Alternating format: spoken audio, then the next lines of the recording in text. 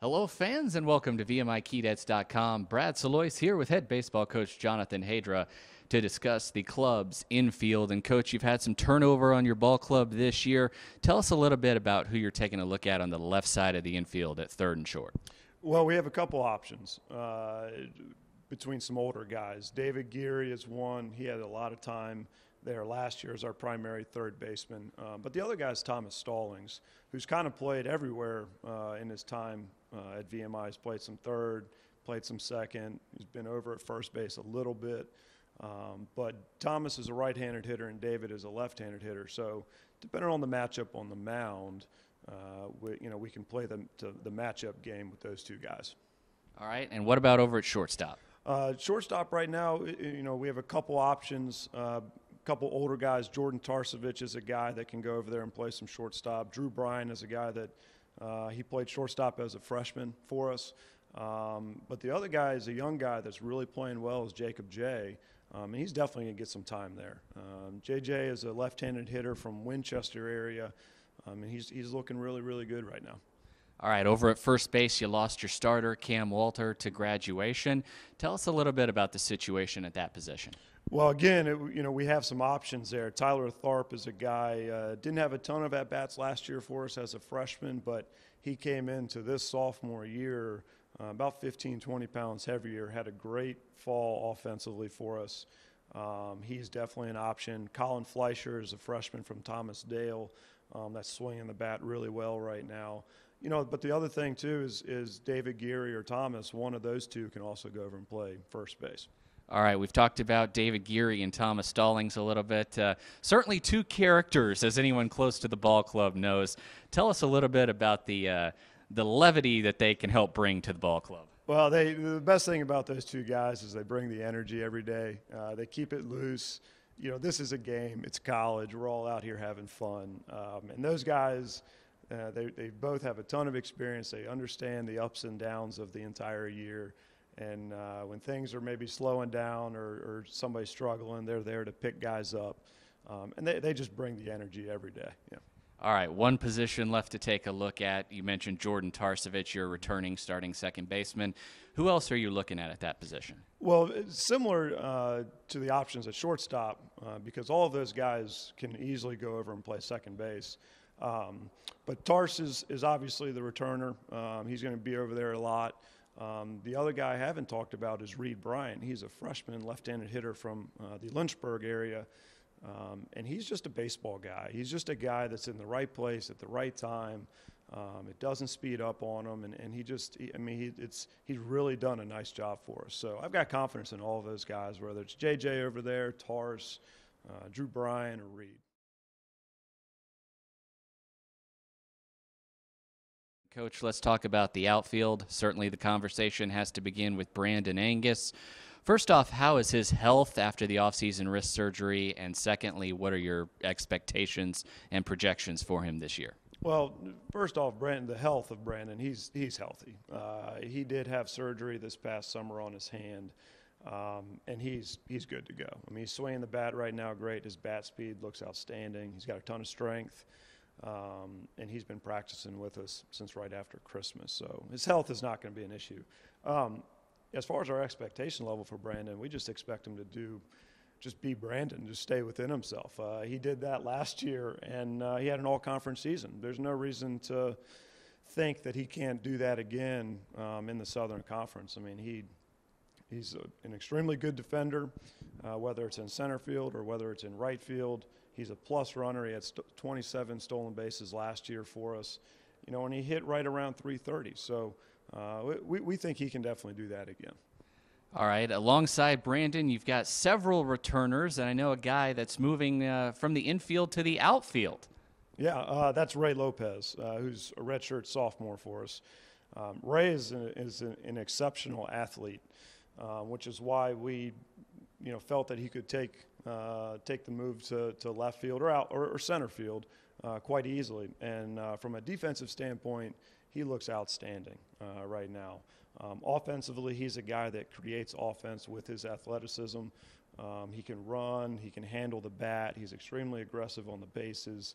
And he's a guy that we like to have in the lineup because he creates pressure for the defense. Coach, if you put Lopez in left and Angus in either center or right, who takes the third starting outfield position? Well, we have some options depending on the matchup, depending on who's swinging the bat well. Will Malbin is a guy that is a plus defender in center field.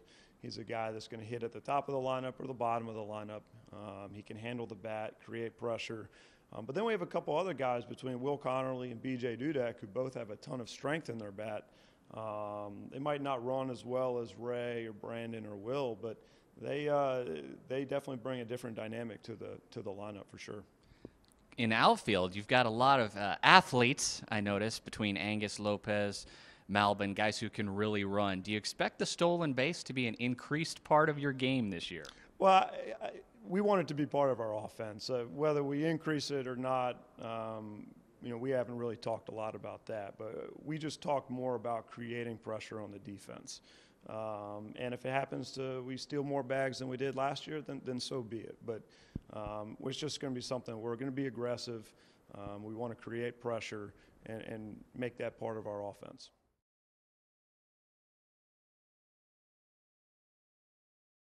We've talked about it several times. It all starts with Matt Wynn behind the plate and that strength up the middle. Yeah, absolutely. We feel great with Matty back there. He's coming off of a fall where, from an offensive standpoint, he looks really, really good. He's very strong. But more importantly, as a catcher, you want somebody that can guide the pitching staff, get the tough pitches, have a rapport with the pitching staff, control the running game. Those are all things that Matty has. And we're really, really excited about the season that he's going to have for us. All right, obviously you don't want to wear him out too much, so you got to have a backup catcher back there. Tell us a little bit about some of the options in that situation. We have a couple different options. We recently actually just moved Will Connerly back there. We made that move a couple weeks ago. He's doing well, and he's just kind of getting back into the groove of things back there after being in the outfield this fall. The other guy, too, that I'm excited about is Peyton Maddox from Amherst. He's a freshman. Does a really good job receiving. He's a very accurate thrower. And he's a guy that he's learning back there, but he's got a great one to learn from in Matt.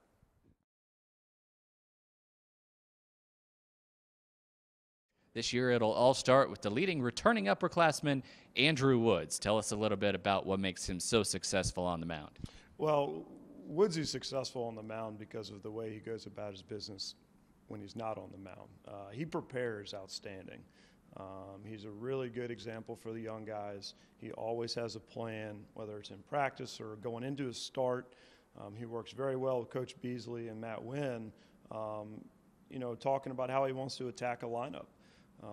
He's a talented young man. There's no doubt about that. But what separates him is just the way he prepares and the way he goes about his business. He does an outstanding job.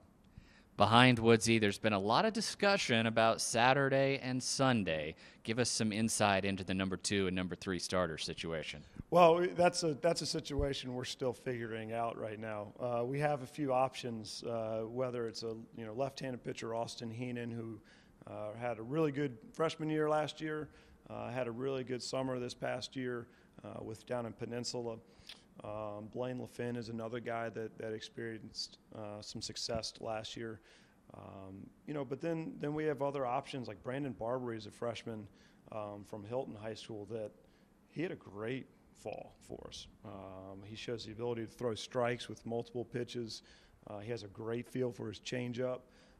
So he's another guy that we have some options with. So, we feel confident with whoever, kind of figures it out for Saturday, Sunday. We're going to have a lot of confidence in them. All right. In the bullpen, you return a couple of veterans, in particular, the left-hander Jonathan Kelly. Tell me a little bit about how you look at the bullpen at this point in the preseason. Well, the bullpen's going to be, I feel like it's going to be a strength of ours. We might be a little young in the bullpen, but having J.K. back is really, really good. We're excited about him. He had a really good year last year for us, and we're expecting for him to have the same year or something comparable to it. But the other thing is we have a couple freshmen in there between Eric Bird, Jared Silva, they're guys they're going to throw this year for us. They're guys that can throw multiple pitches for strikes, and they compete. And that's what you want out of the bullpen is guys that are going to come in, pound the strike zone, field their position, and just flat out compete. And we have a lot of confidence in those guys to do that. Some of the other guys that we have in there, Micah Gorman threw the ball really, really well the other day. And Mike is a guy that can either fill the role as a starter, he can fill the role as a long relief guy. He's anywhere from 84 to 86 with just 3 pitches for strikes, and he's athletic and can field his position. Ryan Bennett's another guy that's very similar to that. TJ Lighton, TJ missed a year last year because of Tommy John, but once TJ makes it back and he's very, very close, we're really excited about TJ because he is just a strike thrower. And he had a really, really good redshirt freshman year a couple years ago. And, if once he gets back healthy, we're going to be in good shape. We'll definitely have some options. Coach, we look forward to seeing it. Good luck this year. Thank you for your time. Thank you, Brad. Appreciate it.